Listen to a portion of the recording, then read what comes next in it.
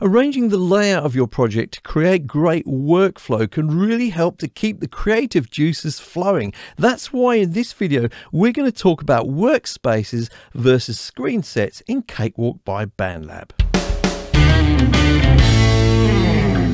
Hi folks, I'm Mike, and I hope you're well. Workspaces, previously known as lenses, are a great feature to quickly change the layout of your screen to suit the current task that you're currently working on. Now, you may have also noticed that we have a feature called Screensets, and you may be wondering what's the difference between the two of them. Well, what I've done in this video is run the same scenarios through each of these features to find out what the differences are. We'll be talking about the strengths and weaknesses at the end, but first of all, let's get started with Workspaces.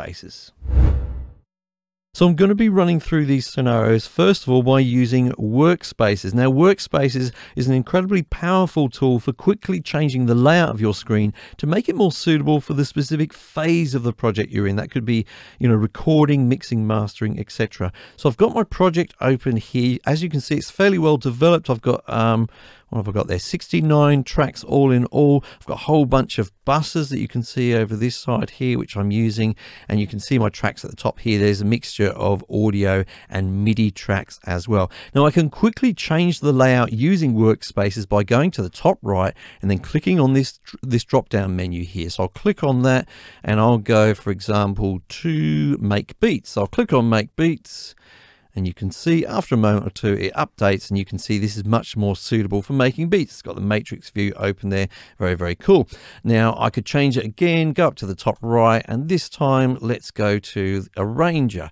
And after a moment or two it updates, and you will see that it's got the Arranger track open there, and it's ready for me to start using the Arranger feature in Cakewalk. But I actually want to start off by doing some mixing. Okay, that's what I'm focused on at the moment. So I'll go up to the top right using the Workspaces drop down. I'll go and I'll click on mix. Okay, wait for a moment for this to open up. And you'll see it's got something much more suitable for mixing. Now it's much more suitable, and it may be just perfect for you, but we're all individuals. We like things a little bit different. So I'd like to do some tweaks to this. First of all, I think I'd like to have the console view taking up most of the, or all of the height of this area here. So I'm just going to go down to the tab where it says console here, double click on that, and that opens up that to full height. Now I can access my plugins obviously here by clicking on the plus button here, and I can get my plugin. So I don't really need this sort of plugin view over here. So I'll just collapse that on the right hand side. And then I don't often use the inspector over here, so I'll just collapse that. I like it to be like this when I'm mixing. Nice large mixer type view. Now I've got two areas here. Of course, I have my tracks view, and then I have my buses view over here, and then there's this other view over here which is open, which is the outputs. I don't really want that, so I'll just drag that all the way over to the side there. Okay, and that would be a view now that I'd be happy to mix in. Now I could go up and I could save this as my new standard way of having my mix view arranged, and that would be fine, but I do need to remember this is, if I save this, it's going to be like this for all projects. So whenever I open up this workspace in another project, it's going to be like that. So I could go up to the Workspaces menu, click on that again, and then go down and I could click on Save Workspace. But I don't want to do that. I don't want to destroy the default setting for mix. So instead, I'm just going to click on New Workspace. Okay, so I'll click on that, and I'm going to name it, My Mix. Okay. Click on that and then click on OK to close that. And now I can easily get to this view by going up here and then clicking on my mix. Okay.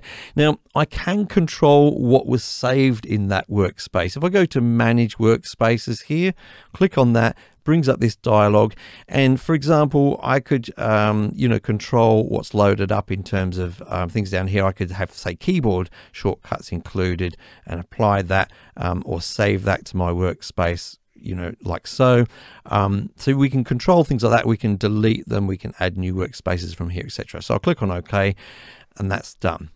Now let's say I'm working happily here, but I find now I actually want to do some editing to some of those drums. Okay, so let's rearrange things here a little bit. I'll just double click on the console view. In fact, I'll close the console view. I'll just close it completely here.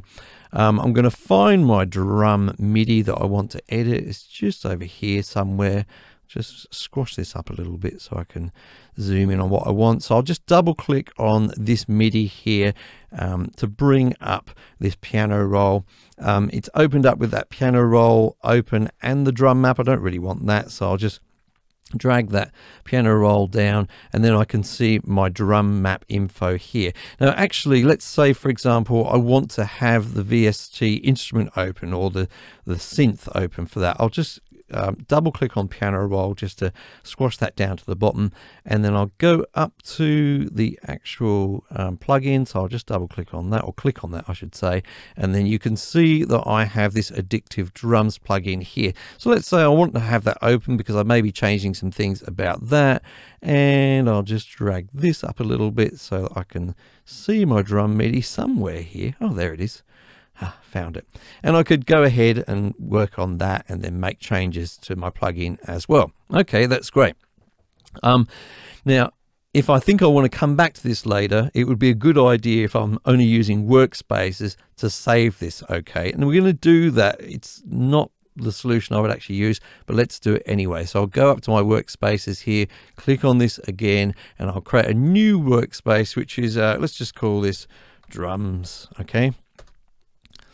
So I've got that open, I'm working on my drums, and then I think I'm done there. I want to go back to mixing. So of course I go up to Workspaces, yeah, I click on my mix, and we can go back after a moment or two to the mix view. Yeah, got that. And then of course, let's say for example, actually I want to do some changes to this mix. I'll go to the snare drum. Where is it? Where are you, snare drum? There you are. And I want to make some changes to the EQ. So I've clicked on the icon on the plugin there, and then I'll make some changes to that EQ. Okay, that's all well and good, but I still want to make some changes to the way that snare drum is behaving, or the beats it appears on. So I'm going to go back again to my drums view. Now, interesting thing about this drums view that I do want to point out, I've now saved this as a workspace, but it may not be very likely that I want to use this in lots of other projects. Just remember that it's now there all the time as a workspace, but it's highly unlikely that I'll use this view for other projects. In my case, maybe for you, you would. But anyway, I'll make some changes to those drums again, and I think, yep, I want to go back and continue editing the EQ on that snare. So clicking on Workspaces, go back to my mix, wait for a moment or two.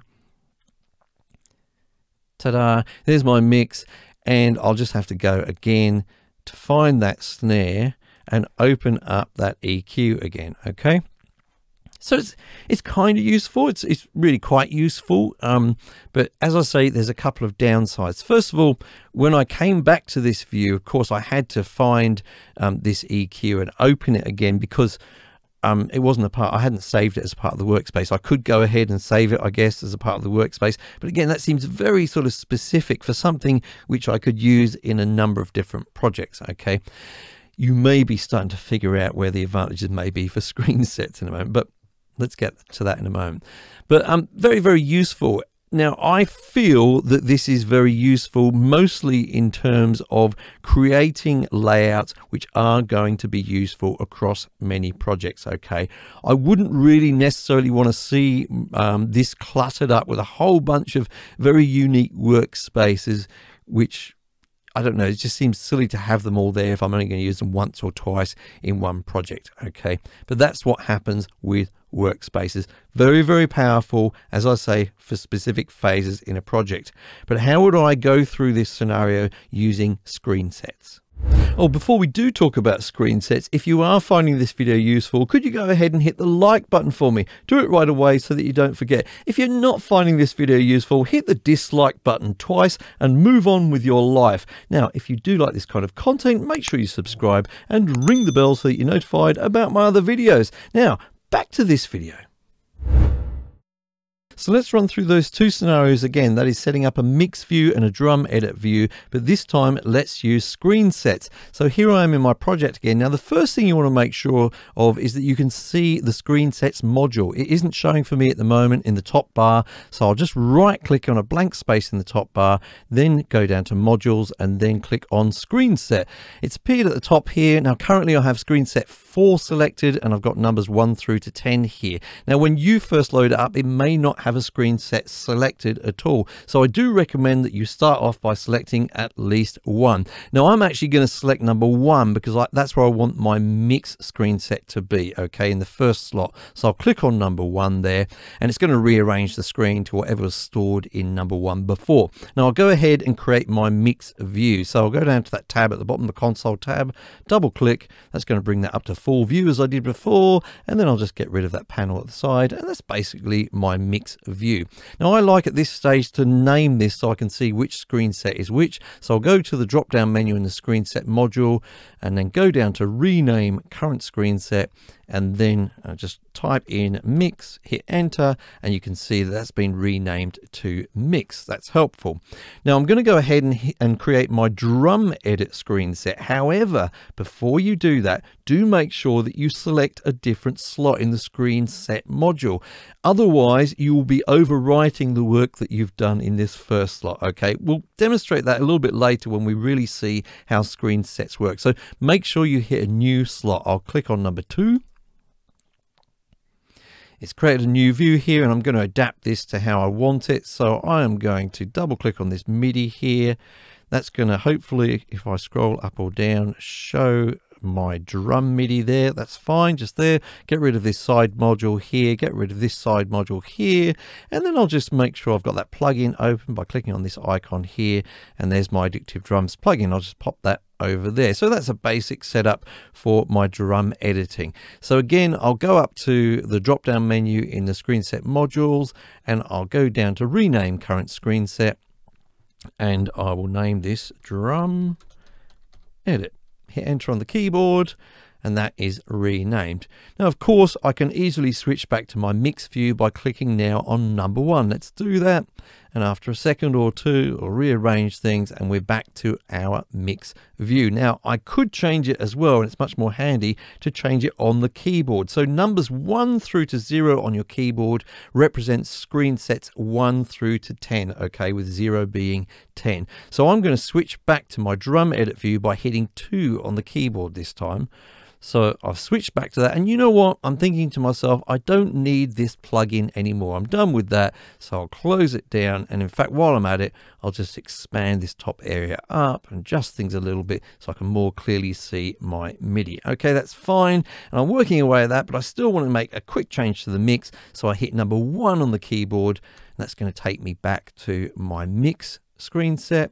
And what I wanted to do in there was go over to the snare drum and open its EQ plugin like so, make a change to the EQ. Of course, I would never really do it like this without listening to it, but that's how I'm going to do it, and that's fine. I may come back to that later, but first of all, I just want to edit those drums a bit more, so I'll hit number 2 to go back. Now, importantly, when we go back, it's just as we left it, okay? Although originally when we created this Screenset, we had the actual drum plugin open and things were arranged a little bit differently.